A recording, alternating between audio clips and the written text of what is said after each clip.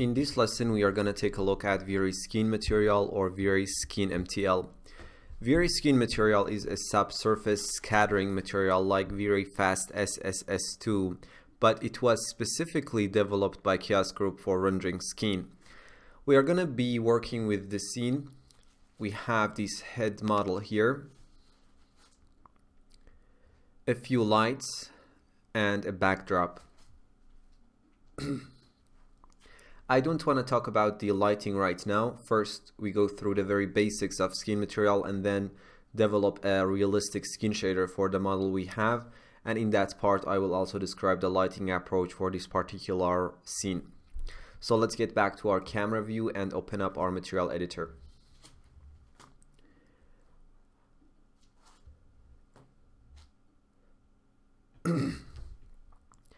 Add a V-Ray skin material to the active view and assign it to the head model.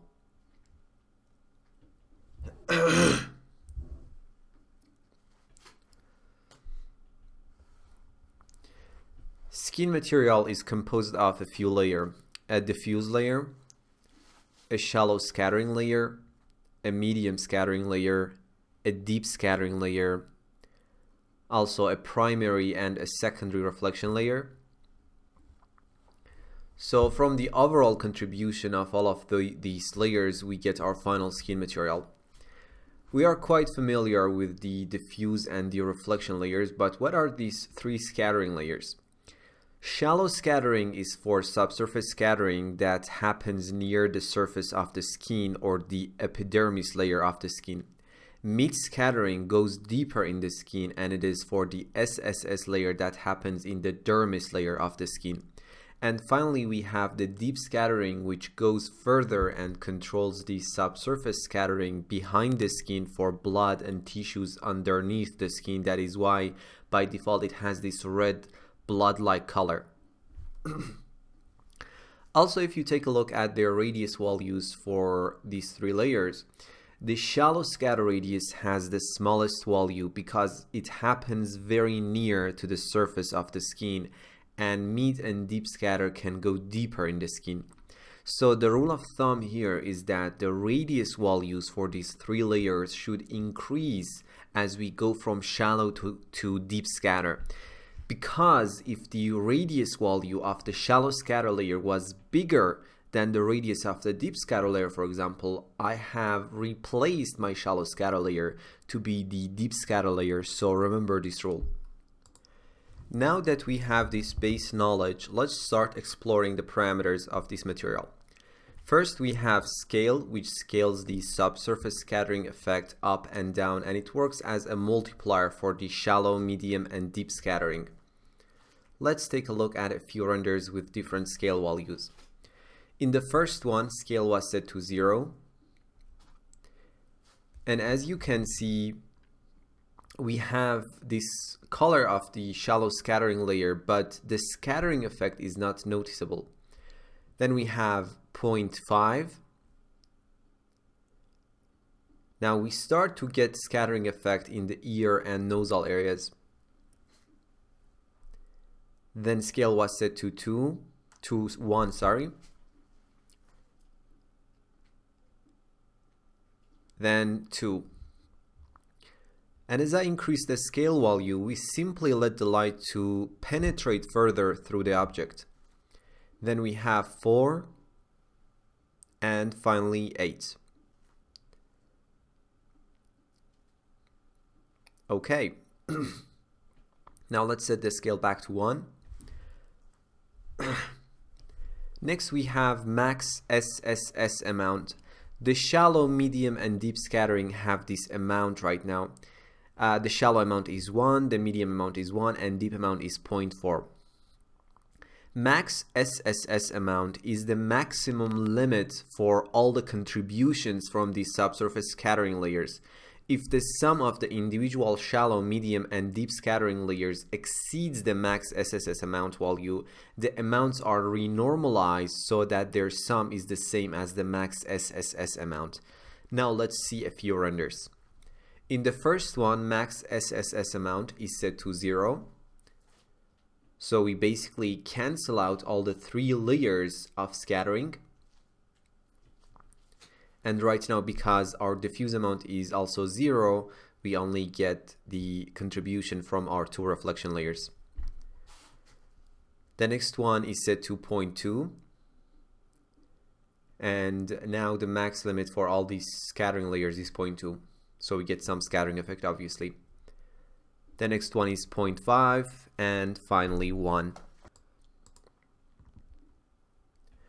This value is basically like a percentage of how much subsurface scattering from those three layers we want.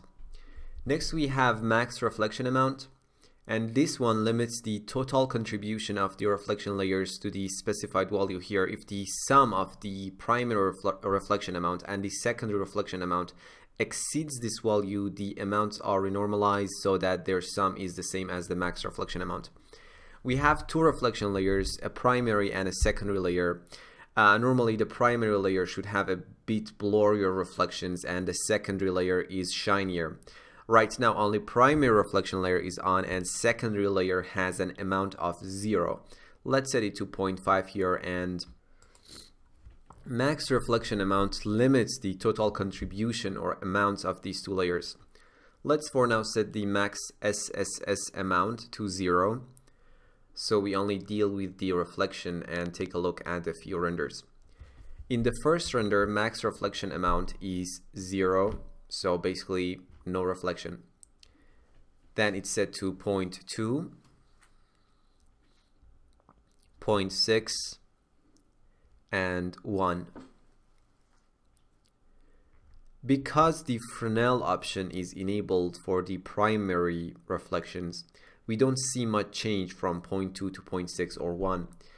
When Fresnel is on and we have a fairly low IOR value like 1.3, the reflections are going to be weak in the frontal or parallel angles to our viewing direction, even if we have a very bright reflection in the perpendicular angles.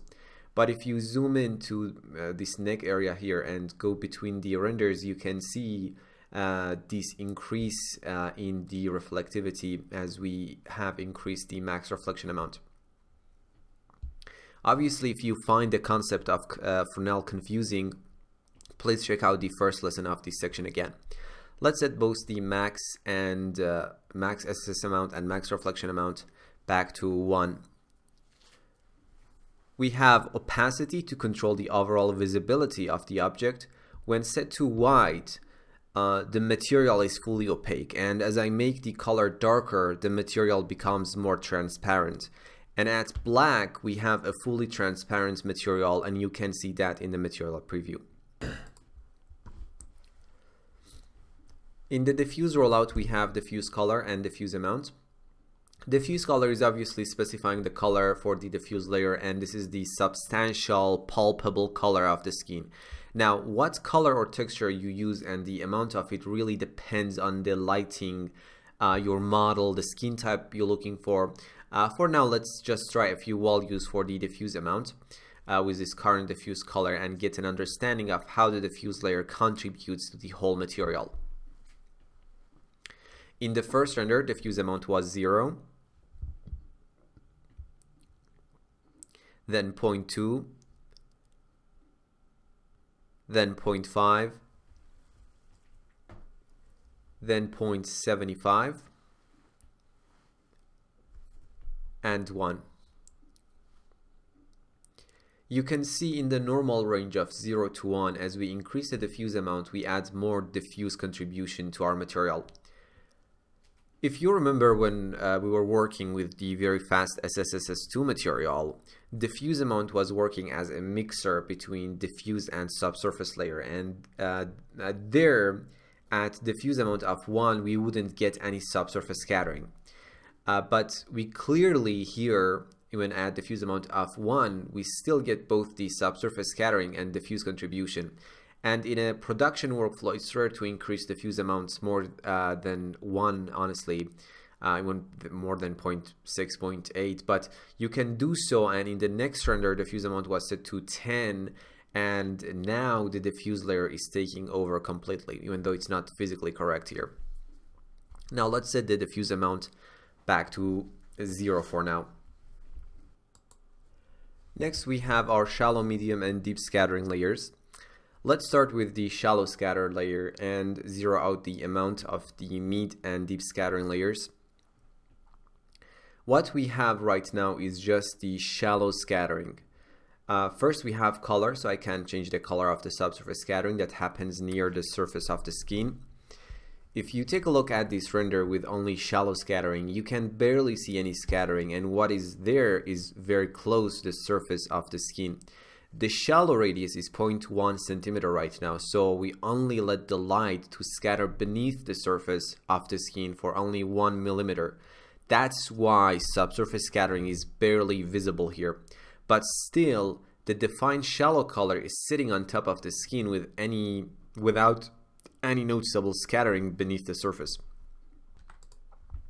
If we are talking about human skin, the overall color for the shallow scattering, and I want you to really pay close attention here as I'm explaining what sort of colors and texture you should be using in the shallow, medium, and deep scattering layers, as we are going to be using this information later on in the lesson when we are going to be developing a realistic skin material.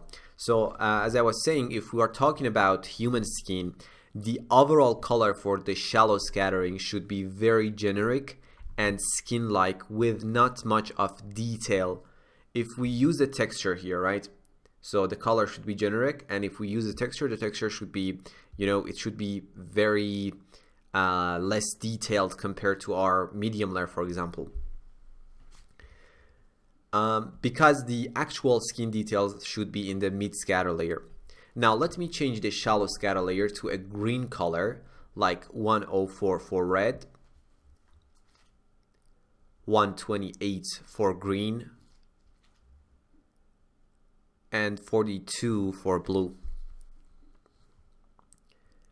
So in the render, even though we don't get any noticeable subsurface scattering, but because right now we have no diffuse, medium, or deep scattering, the color defined here is the dominant surface color of this material. We have shallow amount, which specifies the relative contribution of the shallow scattering layer to the material, or the weight of this layer and how much it contributes to the material. When set to 0, we only get reflection as there is no diffuse and other scattering layers are off also. Then we have this render with 0.5 and finally 1. We have shallow radius, which specifies the distance that light is scattered within the shallow layer in centimeter. Basically, the distance that light can travel through the surface of the skin before exiting. Lower values produce less scattering and the skin can appear more opaque. Higher values give a large sense of translucency. Now, in the first render, shallow radius is 0.1. Then 0.5. Then 1. And finally 5.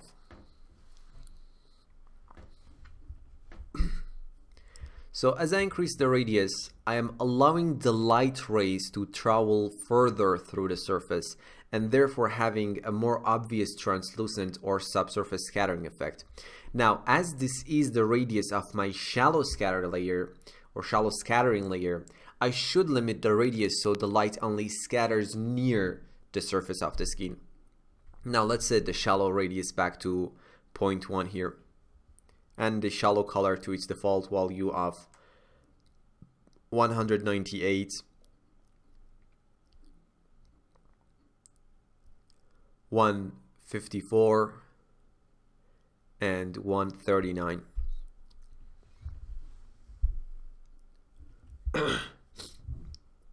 We have mid scatter layer, and this goes deeper in the skin, and if you compare this color to the color of our shallow scatter, as you can see, it is more saturated and less generic, and we can also use a detailed texture instead of a color here.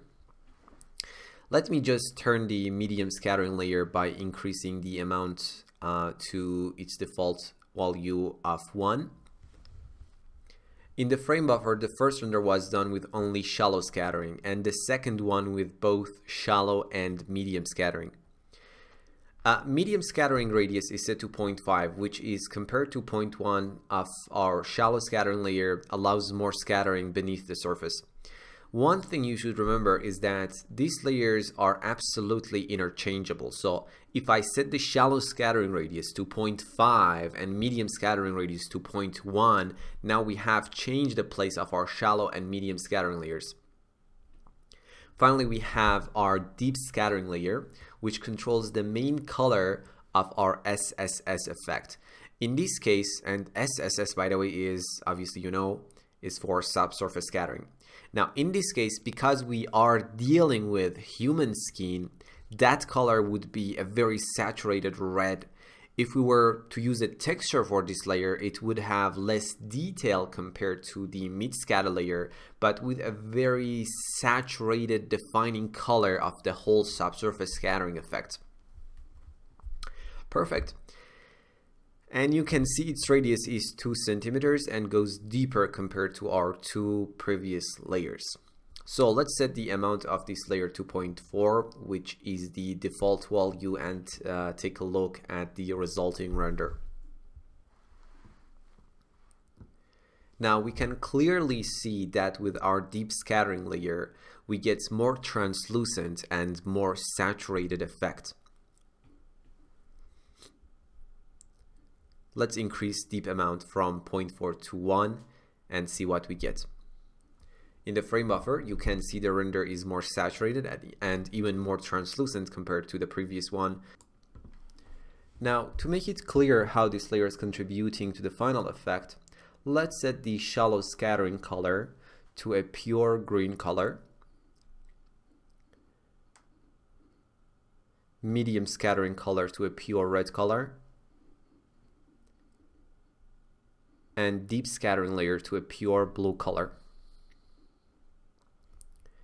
If you take a look at the resulting render, you can see in the deepest areas, like inside the ears or nose, we see the deep color, which is blue. The red medium color can be seen near the skin, and the shallow green tint is right on the surface of the right side of the face, as the main light is coming from the other side. Now, to prove what I said about how these layers can be interchangeable, let me change the place of the medium and deep scattering layers by setting the medium radius to 2, which is the current radius of the deep layer, and deep radius to 0.5, which was the radius of our medium scattering layer.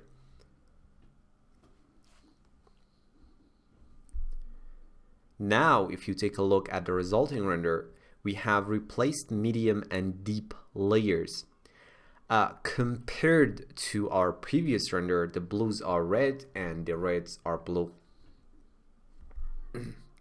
Now let me just delete this material and apply a new skin material to the object.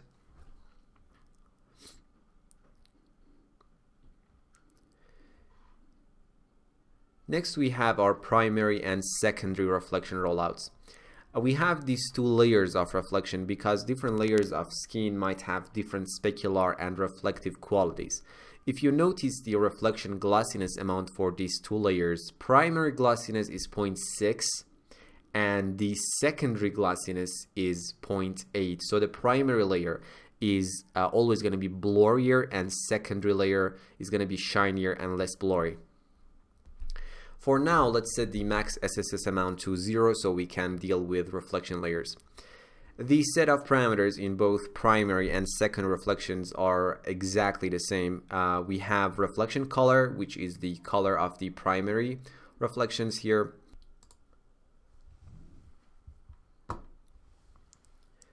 Let's set it back to the default white. Primary reflection amount is the overall contribution of this layer to the whole material. Basically, this is the strength or the weight of this layer. Let's set it back to 1 here maybe.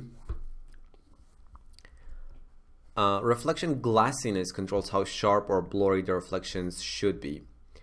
Values closer to 1 will result in sharper reflections, and values closer to 0 will produce blurrier reflections, and you should be very familiar with these concepts.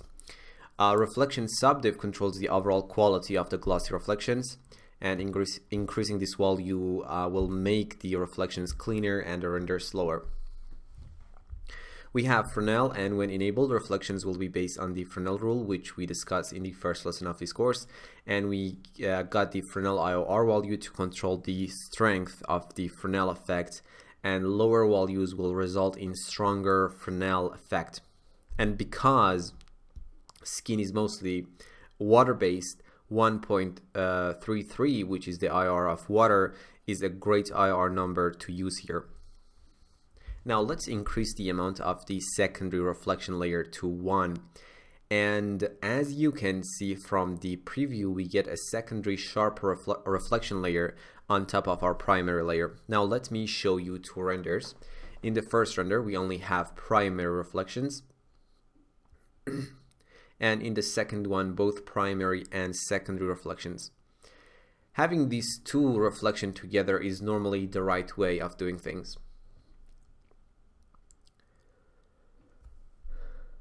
For now, let me set the second reflection amount to 0 and continue with the rest of our parameters. Also, let's set the max SSS back to 1. A multiple scattering options rollout is exactly what we had in the fast SSS2 material. So you can check that lesson if you are not quite sure what these options are doing. You can check out our lesson, our previous lesson actually. We have this ray traced scatter texture. This option controls whether the textures for the subsurface scattering layers are taken into account when computing the scattering. Turning this option may lead to more accurate results, but adds quite a bit of render time. To see how this option works, let me use this grid.png image as my shallow, medium, and deep color texture.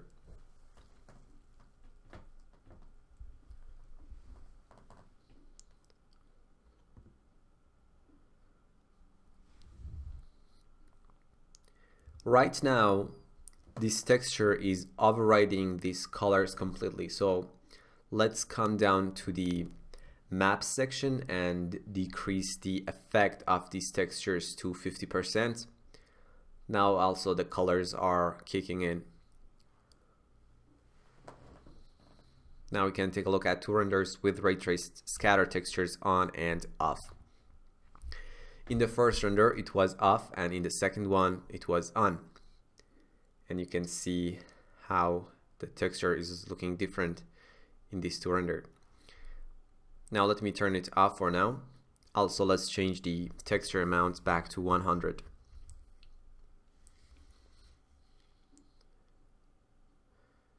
You can also delete the texture here.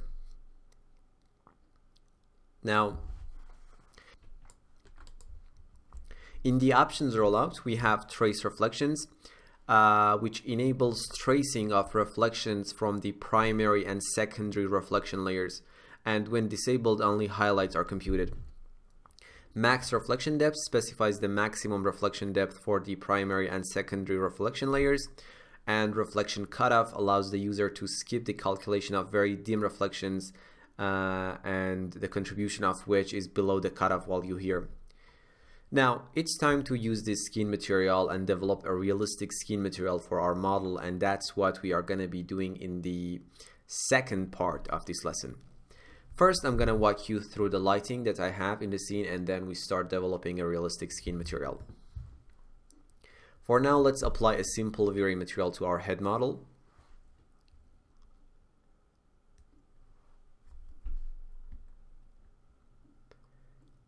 Let me close the material editor and change my viewport to a quad layout.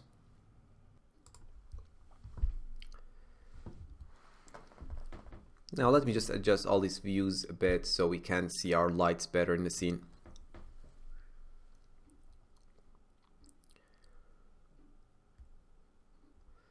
Also, let's open the light lister so we can see the most important attributes of each light in the scene.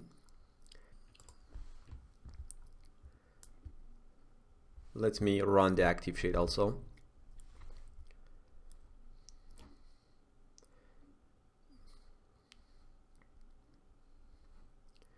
we can close the history panel to save some space.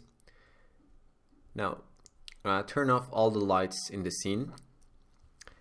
The first and the most important light that we have is our main light that is coming from the right side in a fashion that's called split lighting in photography. It has a cool color and a multiplier set to 20. The next light is our fill light that is coming from the right side of the face, and if I turn off the main light and turn on the fill light, you can see how it contributes to the scene. It has a multiplier of 0.7 and a warm color to balance the kind of cool color from our main light. Now we can turn on the main light to see what these two lights are doing together. Next we have this backlight, which is positioned behind the head, and if I turn off the main and fill light and turn on this light, you can see how it works. It has a multiplier of 5 and a white color, and I specifically positioned it here so we can see the scattering effect better in the material that we're going to be developing. Now let's turn on our main and our fill light as well, and that is what we get from these three lights.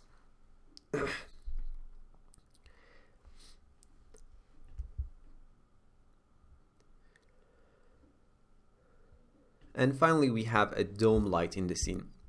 Let me just turn off all the other lights and turn this one on. And this one is just an overall fill light and a way to get more rich reflections on the face of the character. Finally we can turn on all the other lights, and this is our final lighting. You can go ahead and maybe stop the active shade here. Now just to show you the map we are using for this dome light, select the dome light and open up the material editor and drag its texture to the active view. Click on view image, and this is the map we are using, which is a free HDRI from hdrlabs.com. You can find this one there. And as you can see, its overall multiplier is set to 0.5. Now, let's close all these extra windows and start working on our skin material.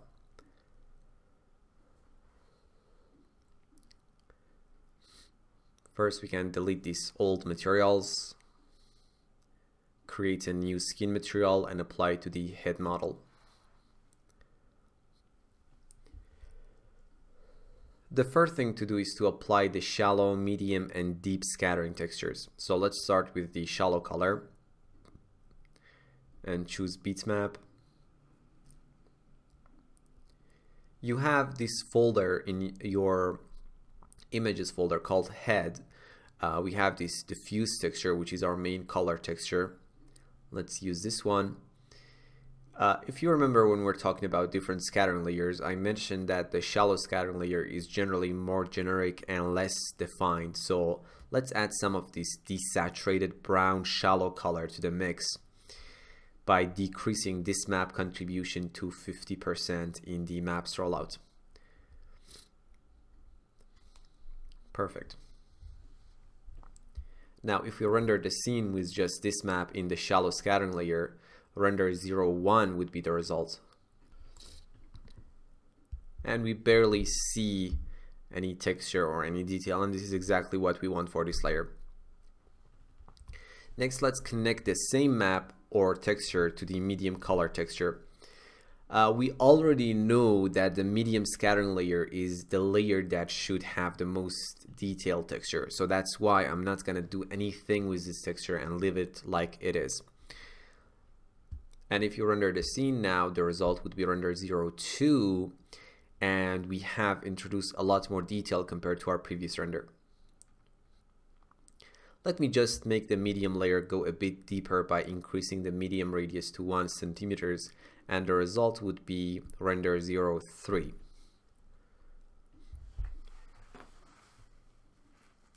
Maybe it's a bit more, it's too much translucent, but we can come back and adjust these parameters later on. For the deep scattering layer, as you remember, we need a defining saturated red color, but the texture should be less detailed compared to the medium scattering layer. First, let's create a duplicate of the diffuse.png texture. Let's open up a preview window for this texture. The first thing is to make it less detailed by maybe increasing the blur offset to something like, let's say, 0.05. I think that's maybe a bit too much. Let's try 0.03. That's good.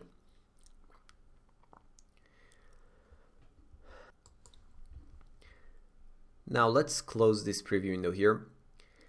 I want to make this map to have more saturated color. So let's add a color correction map to this texture.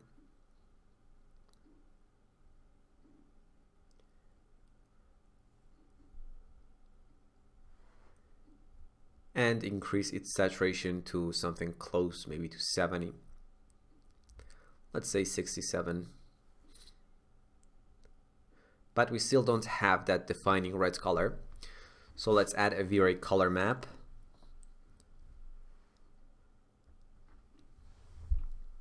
Change its color to 161 for red, 18 for green, and 11 for blue.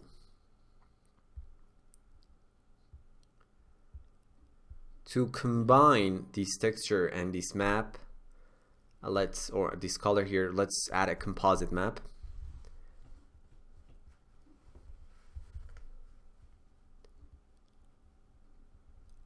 We can define the texture as the first layer, add a second layer, and connect V-Ray color node to this layer.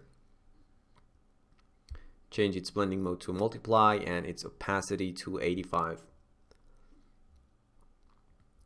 Now let's connect this map to our deep texture. And render 04 would be the result of the current network that we have. What I want to do right now, as I soon will be utilizing the diffuse layer and it will hide some of the scattering effect, is to make the deep layer more prominent, and we'll be doing that first by decreasing shallow and medium amount to 0.2 and increasing deep amount to 1. Also, as it appears from render 04, the translucency is a bit too much, so let's decrease the radius amount maybe 4 times for each layer and see what we get. So shallow radius 0.025,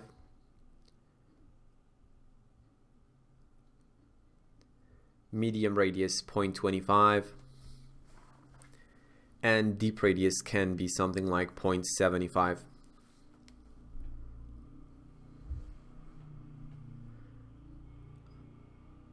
We could have done the same thing simply by decreasing the scale value up here to 0.25, and it would have been the same result, which is render 05.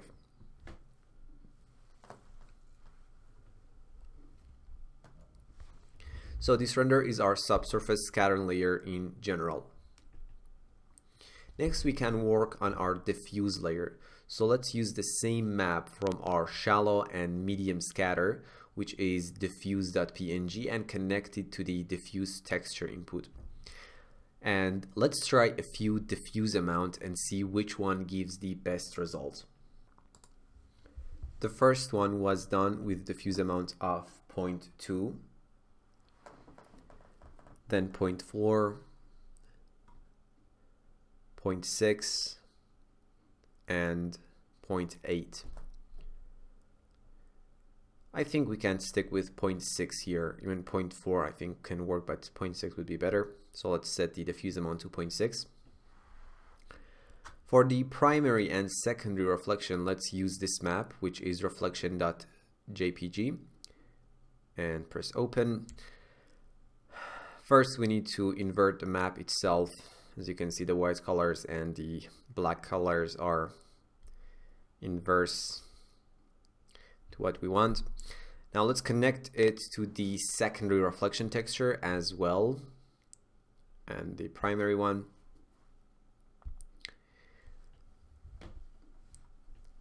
Also, let's select the map itself and change the filtering to summed area to keep more detail in the image.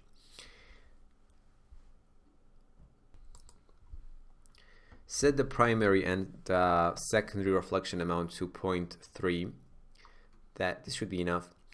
Primary reflection glassiness maybe to 0.5, a bit blurrier compared to its default value, and reflection glassiness of the secondary layer can be 0.65, just a tad sharper compared to the primary glassiness, obviously. And the result would be render 0 sex. We might need to adjust the reflection later on, or we can take a few renders with different reflection amounts. But for now, let's continue on. The next thing would be to turn on scatter GI, and the result would be render 0.7.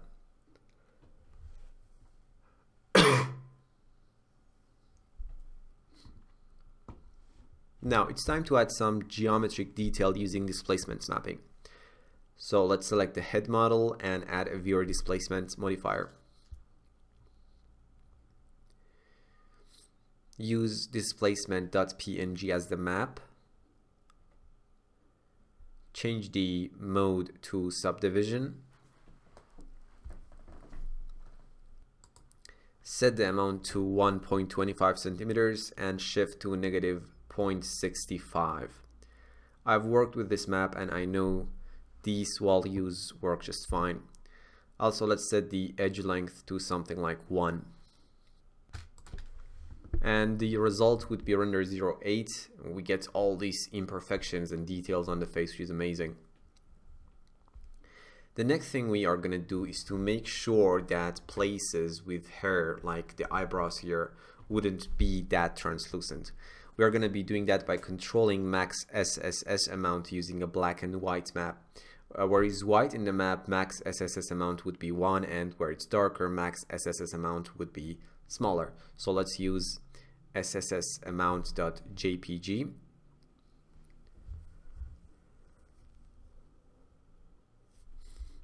And the result would be render 0.9, where, as you can see, the eyebrows are more defined compared to our previous render.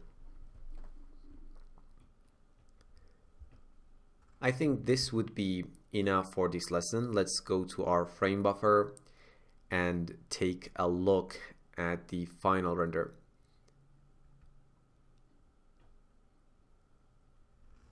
You can simply right click on these images and choose load viewer settings to load the render settings that was used for any of them.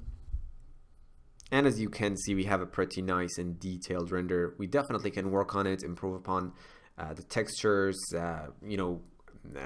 work with the parameters and adjust them and see which one is going to work even better. But for this limited amount of time that we have, I think the result is pretty good. And I encourage you and invite you to go ahead and start, adjusting these parameters and see if you can come up with a better render than what we have right now, which I'm sure you can. I have another render in which I increase the primary and secondary reflection amounts to 0.5, and in this one the face looks to be a bit more wet. And in the third render, primary and reflection amounts was set to 0.85, and in this one our character is literally sweating.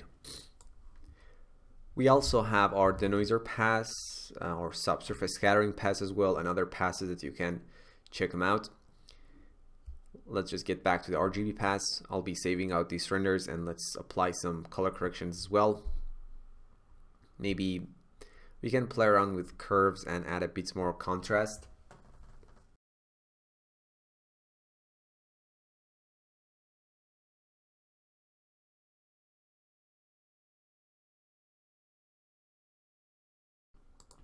We can enable our color balance, maybe make the shadows a bit bluer, something like 0.08, and the highlights a bit warmer, maybe 0.04. This could be a nice image to save. For another image, we can maybe enable white balance and set the temperature to something like 3000, so a very cool sci-fi image. For another one, we can disable white balance, enable hue and saturation, and desaturate the image completely and save it out.